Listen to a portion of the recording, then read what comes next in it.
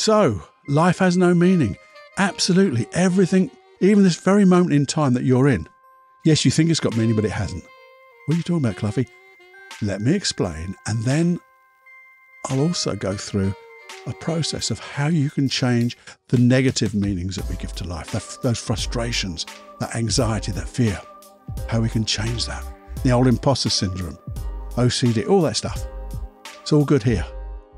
Have a listen after this, because I think you'll find it's important to you.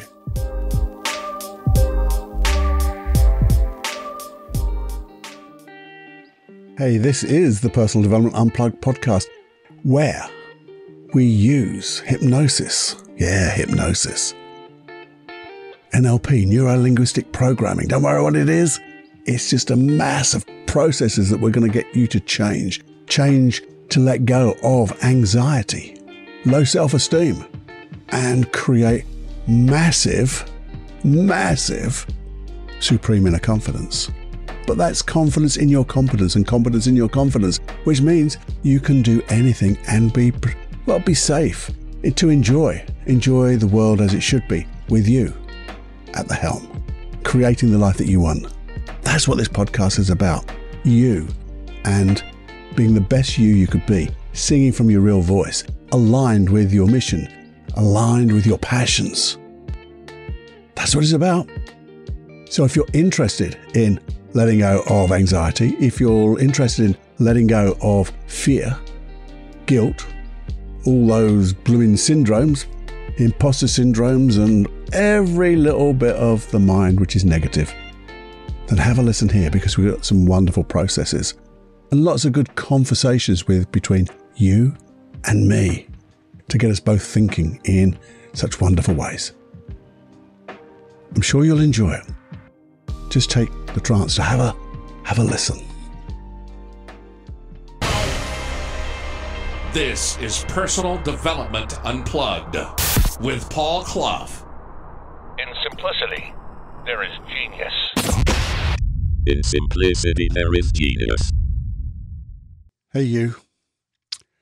Well, the fact I'm going to talk to you about is the fact that life itself has no meaning whatsoever. Absolutely no meaning. Yes, really? Yes, really. How'd you get to that, Cluffy? I can hear you say, you may even switch off, but don't switch off yet. Don't switch off to the end, obviously. You see, things just happen. And if you're in those things, and we all are, right now you're in a thing. I'm in a thing. And those things that we're in have no meaning whatsoever. No meaning at all. Until, dun, dun, dun, dun, you make meaning. You give it meaning. And we all do that differently. And we all give maybe sometimes a slightly different meaning. And some we can give really different meanings to. And yet it's the same bit of bloody life. You could be in the same thing. The same bit of life that's happening right now. And you will make a different meaning to the person standing right beside you. And they are in that same experience. I mean, this is what really gets me, is you get those extreme adrenaline, I can't even say it, extreme adrenaline. You know what I mean anyway, those junkies. They're jumping off things. They're balancing on a little bit of nothing, way up high. They're doing all sorts of things. And for them, it's a massive adrenaline rush and they love it. For me, no frigging way. I get terrified just looking at a video. I know other people too. They can see that video or see a picture and they get the shakes or they get sweaty hands. But to them, the meaning of that is all excitement. I'll give you a silly little one now. A silly little one. I give meaning to some food. Well, we all do, don't we? But if you just say the word, would you like some liver, Paul? I even get it now. Can you hear my voice? It's like ready to throw up. Yet other people love it. Oh, give me some lovely liver, try it. But it's liver. Now, why do I give that meaning? And it really is an extreme reaction and meaning. And I know where I got it from. It's connected to my past. If you can think of this, little old Cluffy, little old Paul. I never used to go to school dinners because I lived really close to the school. So I used to go home, come back in the afternoon. And one day, Mum and Dad said, we're out for the day, so you have to go to the school dinners. Now, that's a little bit traumatic anyway, all that stuff. And guess what was on the menu? Bloody liver. I didn't like liver then. And do you know what they did? They made me eat it. And because I wouldn't eat it to start off with, they said, right, everyone can go, but Clough, you're going to sit at that dinner table until you finish it. And they made me eat it. That's the only thing what people did make. They really made me eat it. And since then, I've given that meaning. If you think of, Man's Search for Meaning, the book, it's what that man, he just gave all the issues that he was troubling or being troubled by, and they were massive, gave it a different meaning. Because he knew people could not control that meaning that he would give it. But it can be quite difficult, can't it? You see, every experience we go through in the now is filtered. How do you mean, Cluffy? Well, in NLP, there's a thing called the communication model. And basically, it says, or it means, that you take in this event. You're in the event right now, and you take it in through your senses. Your 5 plus a few more senses if you want, but you see it, you hear it, you feel it, you smell it, and you taste it. But as it goes in through those senses, our unconscious mind has to try to make sense of this bloody thing because there's so much information vying for your attention and it has to filter it down. So it will delete a few things out of the way which don't make sense. It will distort some things to make sense. And it also generalize things just so we can get a handle on it. We can see it for what it is. It sounds about right.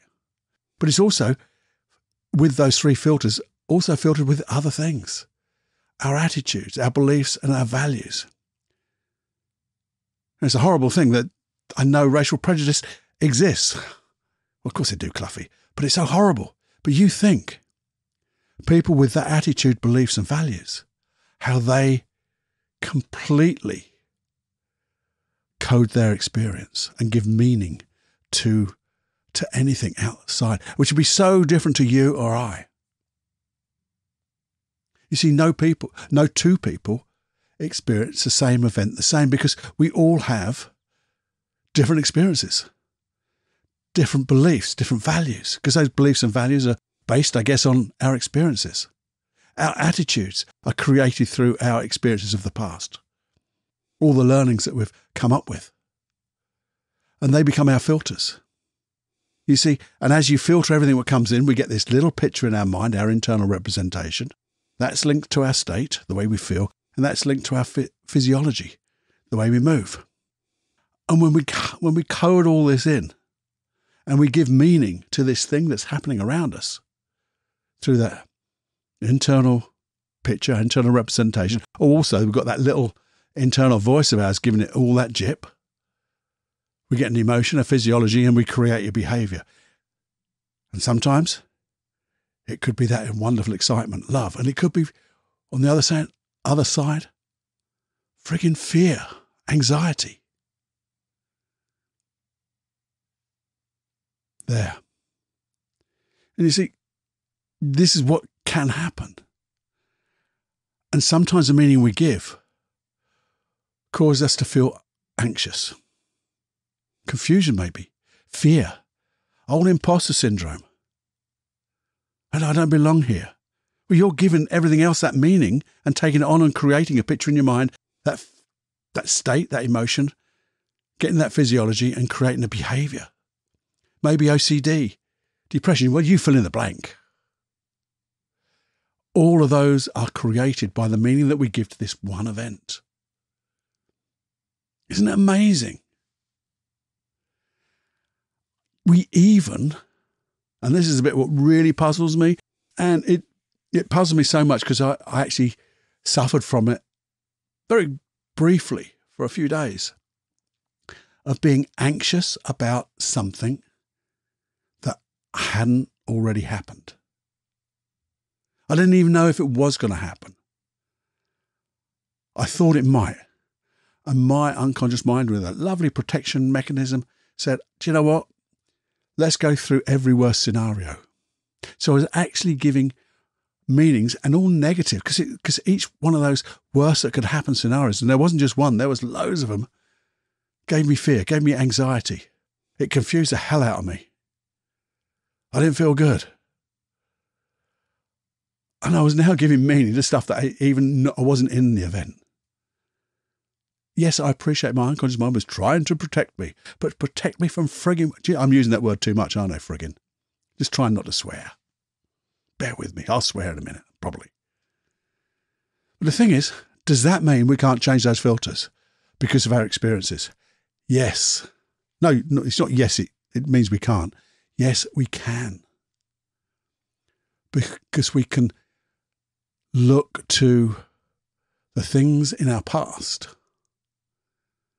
that have created those beliefs, those attitudes, those values, and change and learn from them. Because if we learn from them, we will change the filter. And if we change any one of those blooming things in our head, that internal representation, we change that, it will change the way we feel. We change our physiology and change our behavior. If we just change our emotion in a moment, it will change the picture in our head, change the voice in our head. Our physiology would change. If we just change our physiology, it will change our state. It will change that voice and internal representation. You know, if you remember way back in an FMQ, it is something like, I can't remember what it said now.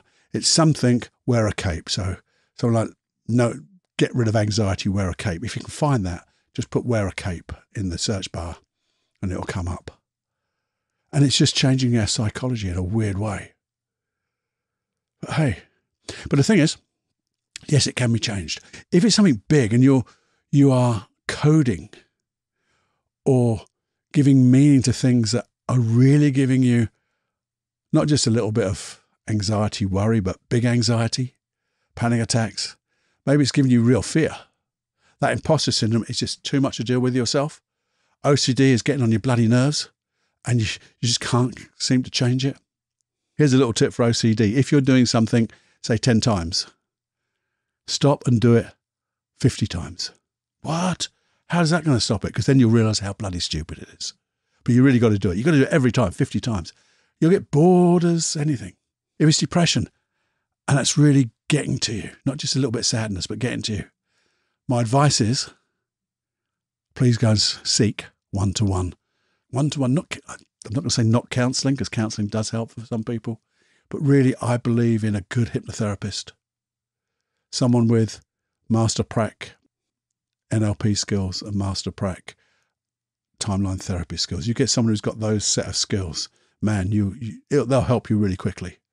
And they'll help you learn from those previous experiences which are changing those filters of meaning.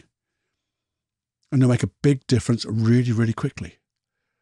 But even so, if things are happening, what I'm going to go through, it's only a little one, and I'm going to do more. I'm going to do more.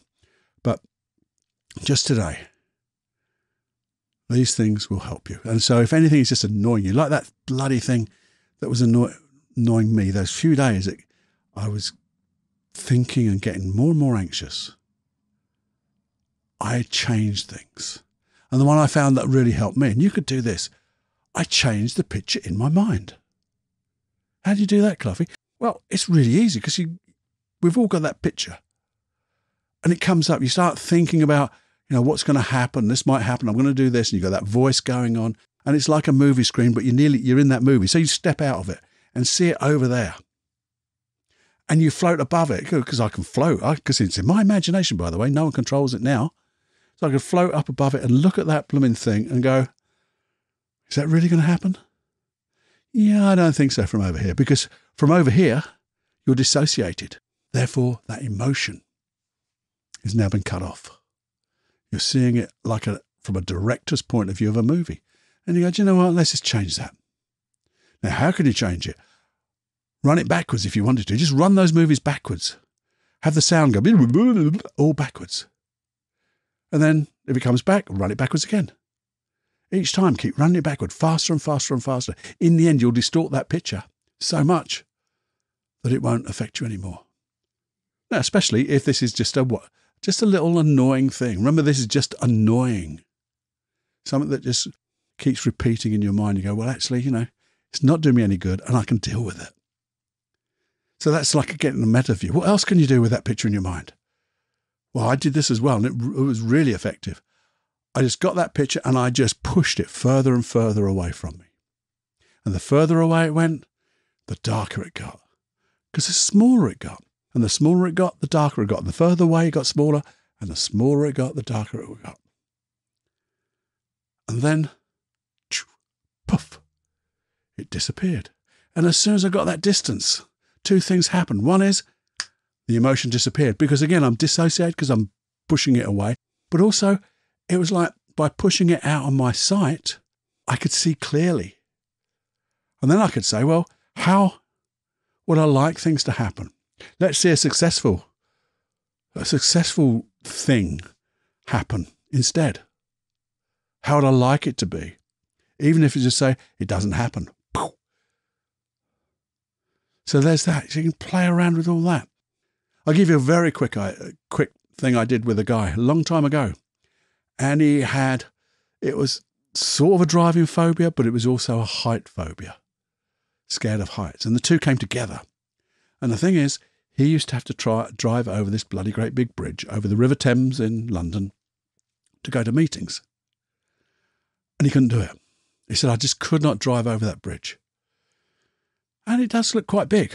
But he said, I just couldn't do it. So if I was going to a meeting in London, I'd have to get someone to drive me. And I tried not to explain it, but he said I had to explain it because what I also had to do was get them to stop before we got to the bridge. I would then go into the back seat of the car and cover myself with a blankie. It wasn't a blanket, a blanket. And he said, and then I'd get my friend to drive us over the bridge, go through the toll booths because it was like a toll bridge the other side. And then I would pull over, get out, and I'd do the rest of the drive. He said, two things. It's costing us two of us people, and it's so embarrassing. And it also meant that I could never do it myself. And I also want to go on holidays where I want to go into the countryside, and there's bridges in countrysides, there's viaducts, and those places are absolutely beautiful. And all I get is to see them on a picture. And when I see the picture, I get that nervous feeling. See? We're now giving that picture a meaning. And that's just totally weird, isn't it? It's inappropriate. That's not looking after you and saving you. That's a totally inappropriate reaction, which is what we've got to change our unconscious mind for, to say, I know you want to save me, but that is a conflict. You're actually giving me more fear than the actual bloody thing itself. So what did we do? I got him to imagine. Instead of driving with his friend, he was driving by himself. And I said, it's just your imagination. So, it's not happening. It's not real. I just want you to imagine you're going to drive over that bridge. But here's the thing. Just as you begin to come round the corner, before it's in sight, I want you to imagine floating out of that car and leaving yourself driving that car safely. And I want you to drive and float beside that car. Look at yourself driving that car comfortably, safely, and even with a smile on your face. And I said, as you drive up, just float a little way ahead of yourself so you can look back at the front windscreen and see yourself smiling, driving safely. And then I want you to go way ahead of yourself. Go to those toll booths as if you're sitting on a toll booth because no one else can see you because it's imagination, and see yourself coming down off that bridge, getting ready to pay, and have fun throwing your coins into that basket because that's bloody difficult, isn't it? And see the smile on your face, even laughing as you just try to get that bloody pound piece into that basket. We did it a few times. Sometimes we jutted the picture just to break things up a little bit. And that was it. We got the unconscious mind to realize that the conflict, the fear was actually, as I say, totally inappropriate. Wasn't protecting me. In fact, it was more dangerous because if he was to drive with that fear, he would be a danger to himself and others. And as soon as the unconscious mind knew that and learnt that, we just erased that filtering mechanism. And he's fine. And the last time I had a chat with his secretary, she said, well, he's not here at the moment because he's on a walking holiday up the hills and the mountains. She said, it's amazing, Paul, because she knew about it because she used to make his appointments. So that's the other one. So you can just change your feeling of a state, by the way. So if you change the feeling or the state you're in, so you've got fear at the moment. So what we've got to do is, I said fear, but say we've got fear, but it could be depression. It could be, frustration, say. It could be sadness. It could be a little bit of guilt. Little things, remember. You just have to think, well, what would be a better state? What would be a better emotion to have that would be more appropriate and keep me even more comfortable and more safe? Because this negative feelings are not doing it for me. So you might just go to being comfortable. And when you just think of a time in the past when you were really comfortable, I've got it now. And as you get that feeling, automatically then begin to think of the thing that was giving you a little bit of concern. And you'll notice that feeling, you're in a different feeling, you're in a different state. So you're not in the state of the problem, therefore, because you can't solve the problem if you're in the same state. So we get another state. And if you think about that one, and there's a great process I did way back in my very, very, very, very, very first podcast called Number 2, because the first one was introduction. And that's all about feeling comfortable, which is a lovely process that just gets rid of panic attacks, fear, panic, all of that. And that's even in the hypnosis tracks, by the way.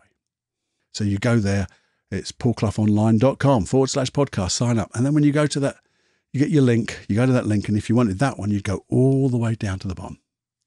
2.1, you'd see feeling comfortable. It's a lovely thing to do. And that would help you change your state as well, to realize what comfortable is for you. And as I said, we can go, and I've remembered the number now, it's FMQ79. Change your emotions, wear a cape. And that's changing your physiology. So just remember, it's a little bit like Superman. Apparently I can't play that very much because in Russia, they don't like that. Who knows? But here's the thing. Change the picture in your mind. As I said, it will change the way you feel, the way you move, and your behavior. Change the feeling and state. It will change the pictures in your mind, your physiology, and your behavior. Change your physiology. It will change your feelings, the pictures in your mind, the voice in your head, and your behavior. And if you wanted to, you could put them all together. So you could change the pictures in your mind while changing your feeling and changing your physiology all in one go. Wow. That would be awesome, wouldn't it? Making a picture or a video in your mind how you'd like it to be. Add the feelings of emotions of how it would be. And see yourself with that physiology, the way you'd move. And then you go into that you over there with all that going on. Get it all in one go. And as you notice everything, then come back into your body, obviously, and then start acting as if. We've talked about this so many times. You act as if you would be without that issue. You would act as if the way you want to be. And even just acting as if, it changes everything. And those magic words, this or something better, telling your unconscious mind, come on, this is the bar, the minimum. Everything else has got to get better. And you can play around with it. So let's just recap a little bit. We give the meaning to everything. And only you give that meaning. So if you give that meaning, it means you're in control of that meaning. So it's not one you like. It's not one that is of benefit to you, making your life better. Then change the bloody thing. Learn from it. So if you know, like me with liver, even though I still don't like the bloody thing, I can look at it now because I've worked on myself on liver. But there are other stuff that I know, like this picture I did and push it away. It works so easily. And it just means you've got to set your intention. And your intention is, look, what is happening at the moment? I acknowledge it, but it's not helping me. It is not positive. It's not making my life better. Therefore, I have the intention to change it. And I think as soon as you make that and you say to your unconscious mind, well, have a little learn what's happening, but this is how I want it to be. Notice how much better it is when I do this. And for those little things, it become a habit. And when it becomes a habit, you won't have to do it again. There you go. Isn't it fun just to play around with these things? As I say, only for little things, annoying frustration, things like that. But if you have big stuff, go for one-to-one. Go and see a therapist. I'm a therapist, but not your therapist. So please go and find somebody and they'll help you immensely, because that's what we're here for. Changing the lives or helping you change your own life. You do the change work. No one else can make you change. Just like this, you just set your intention. I'm going to bloody change this. Have the will to do whatever it takes. Because you can. You will. I know you can, because whatever you think you are, you're more than that. We always say that. So there you go. I hope that was immensely enjoyable and immensely valuable to you. I hope you found a golden nugget in that. Even if you just play with it and notice how well it works. Get used to doing it, playing with little things, and it just changes things. Yeah, I'm a bit worried about going to a meeting. Okay, let's just push it away. Let's get a meta view of how I want that meeting to be. What feeling or state would I rather have? How would I physically move? And then act as if. Boom. You've got it. And then you build upon it each time. And they're only little steps, but they're little steps with massive increments. Huge difference. Then when you see something that is really good and give it really good meaning, to remember it, to feel good. So you're telling your unconscious mind, not this, but this, the good stuff. There you go. Please do share. Share what you learn, if you would.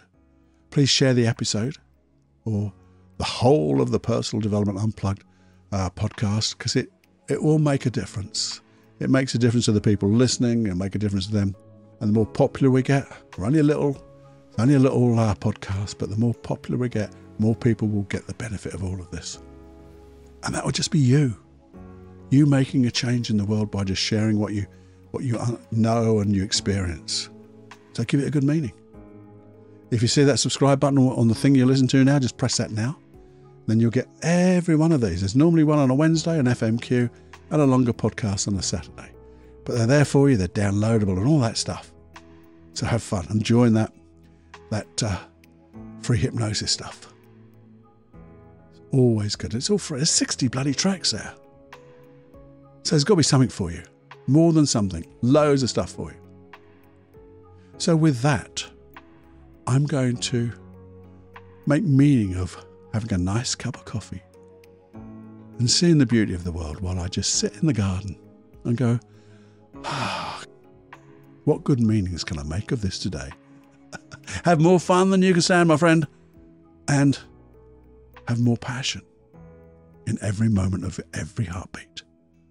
Okay, time to fly. See you next time. Bye.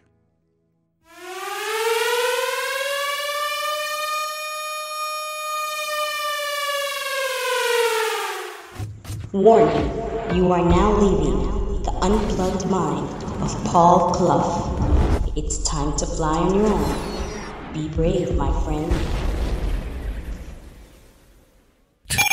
Personal Development Unplugged.